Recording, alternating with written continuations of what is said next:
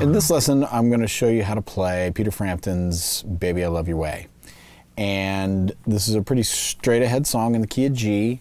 It's got a lot of really good approaches, meaning like the transitions between the chord changes have some very some different approaches. Chromatic approaches, octaves, fifths, this sort of thing. I actually know Stanley Sheldon, the guy who played the part. I've done some work with Frampton in the studio, and I've met him on gigs and stuff. And so he's a super nice guy, and it's kind of fun to do a transcription of the original live recording from Frampton Comes Alive. That's what this is based on.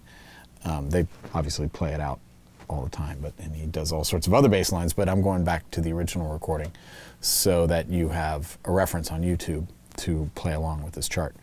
Now I'm just going one time through the intro, verse, and chorus because the rest of it is all sort of permutations of that. I think you get the basic idea and you can start messing around with it to come up with your own lines.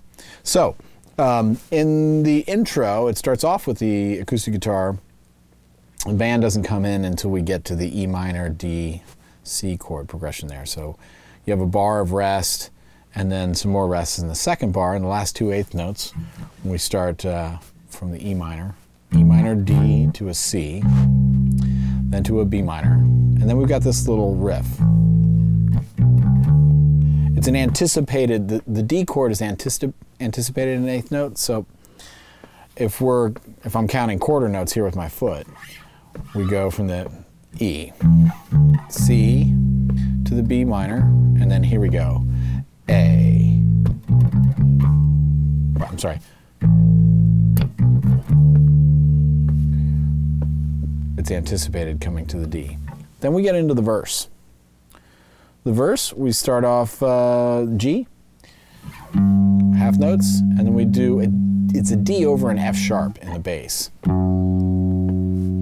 Then we get to the E minor, and I'm going to play the E minor up here on the 7th fret because of the riff he plays.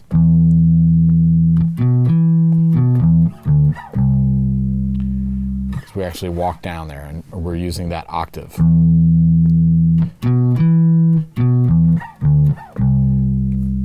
To get to the C.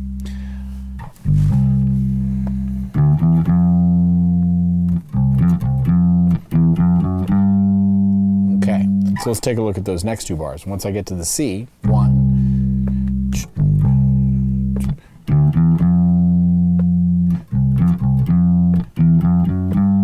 and it's going to repeat again, so we're going back to the G. A chromatic approach back up to the G. So already in just the verse, we have using fifths and octaves on the E minor. Walk down to the C. And then a diatonic approach to the F.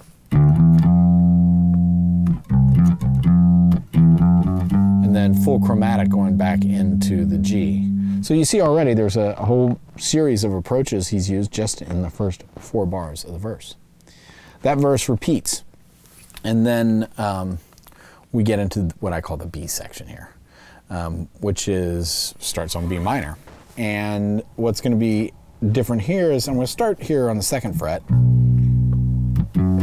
but then this chromatic approach to the E, I'm going to scooch way up to the 9th fret here to get ready to do the octave here, 5th and octave.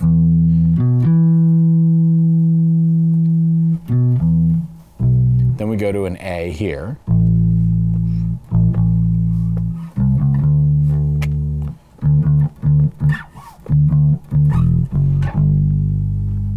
That's how we get into the chorus. Let me do that again here.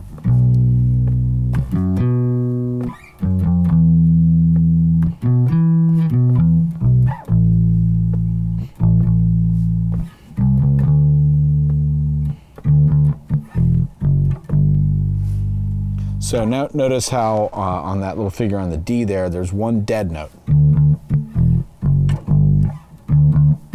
Then I mute the string, but hit the note. It's more of a rhythmic thing, obviously with a dead note. Instead of, it's just a little bit cooler, a little bit hipper.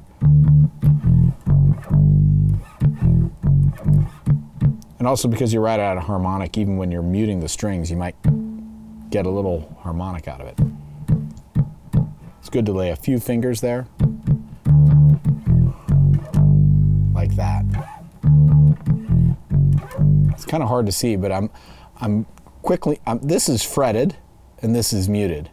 And on camera, you don't see a lot of difference, but I've got my middle finger fretting, and my other fingers are just barely off the string. But then when I go like that, all 4 of my fingers are resting on the string, and it makes it dead. So that's very subtle looking, but makes a big difference in the sound. Okay, then we're into the chorus.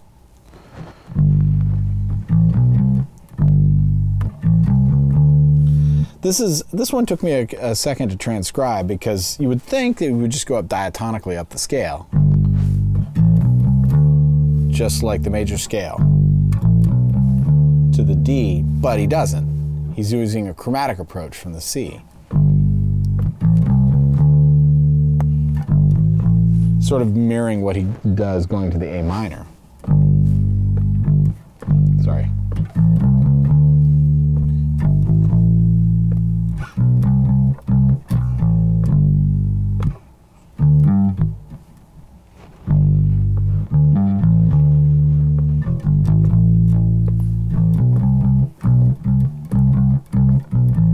Okay, so we start on the G, and then it's an open A, and then C, chromatic up to the D.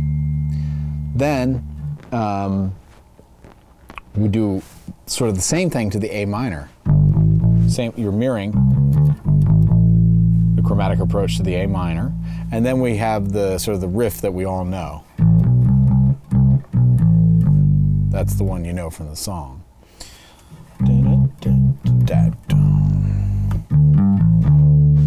So now this is a variation. Basically the chorus repeats 4 times. So I transcribed the whole thing so you can get all these different little approaches that he uses each time around. So this next one, we do the standard octave thing, but then we use an open A, which, if you know your harmony, we're doing 5 of D, A to D. That's you know, a cadence to bring it to D. So there is some logic to that, right? And then we're doing 3-note chromatic.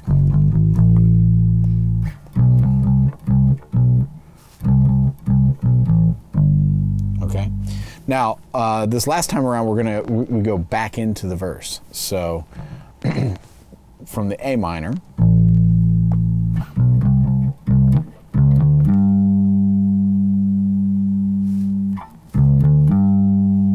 So what, instead of da da da da da da, it's da da da da da da da da da. So we're chromatic approach up to the 5th of G. Again, there's lots of logic to this, lots of musical logic too. That's our approach, chromatic to the 5th, and then back up to G again.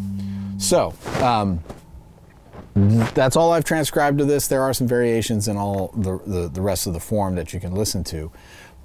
But just alone in these, 16 bars worth of stuff, he's got all kinds of approaches to go from one chord to the other. And I think that's the interesting thing and the takeaway from a great bass line from Stanley Sheldon. Baby, I Love Your Way. Peter Frampton comes alive. He's a friend of mine. So is Stanley. And this is a great bass line. So there you go.